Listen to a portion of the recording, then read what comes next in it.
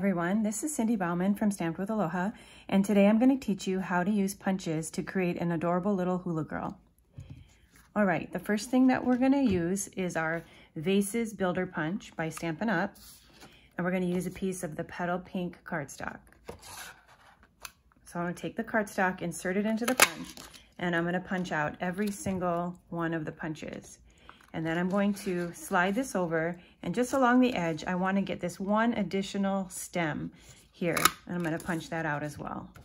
Okay, using the same punch, I'm going to take a piece of our Tropical Oasis Designer Series paper, and what I've done is I've cut it into just a little thin strip, and I'm going to just place this into the punch so that it gets just this one vase right here, and I'm going to punch that out as well. Okay, so now we're done with that punch, and let's lay out the pieces we have so far. So we have these two vases, and then this vase and this flower we don't need, so we're going to put those to the side. We have the two stems, and then we have this flower vase that matches this one here. Okay, to start to assemble the little girl, we're going to take the two vases, and we're going to take the neck of this vase, put a little bit of our adhesive, and we're going to flip it upside down, and how appropriate that the neck of the vase now becomes the neck of our hula girl. Okay, so there's the vase and the body. So now these two stems are going to become the arms. So you can put the arms in any direction. So you'll just, you're going to want to just put them on there kind of right close to what would be the shoulder area. And so just pay attention to where you put the adhesive based on which direction you want the arms to go in. So I'm going to have one arm going up and one arm going down like that. All right, so then I'm going to put this aside, and we'll put this one aside for right now. And the next punch we're going to use is our Tulip Builder Punch. So we're going to take a piece of basic black cardstock, feed it into the punch, and we're going to punch out one black tulip flower. And then we're going to take the same punch, and using a smaller scrap of basic black cardstock, we're going to slide it into our punch and just get the bottom half of the tulip. We just need that little area there.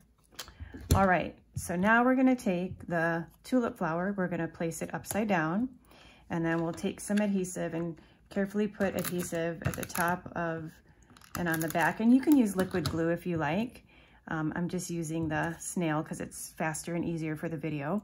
So we're going to go ahead and just place that there. So now you can see that the tulip became the hair.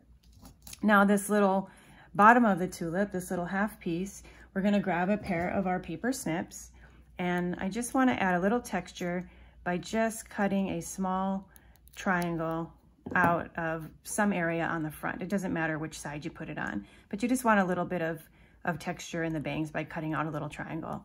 All right, then I'm going to flip this over and use a black dimensional, and that will lift up the bangs, and we can just place that right over the top, matching up with the bottom of the other punch.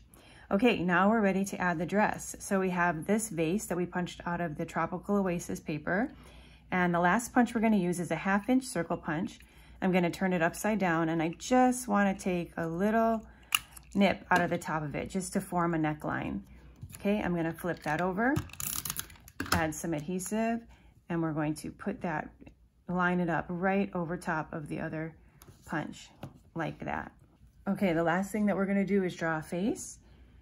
We'll draw in 2 eyes, and we'll add a smile.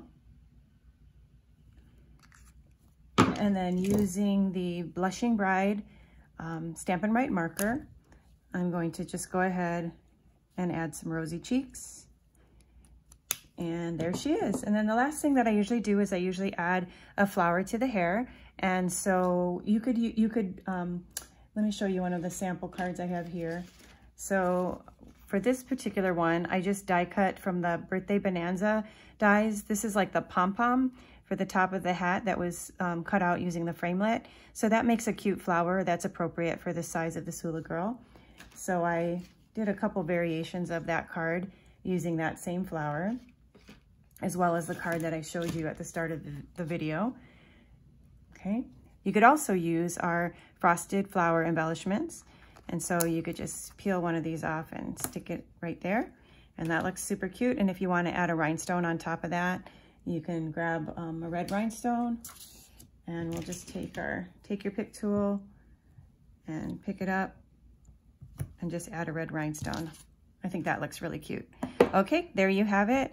Our super cute, pretty simple punch art hula girl. I hope you like it. Have a blessed day.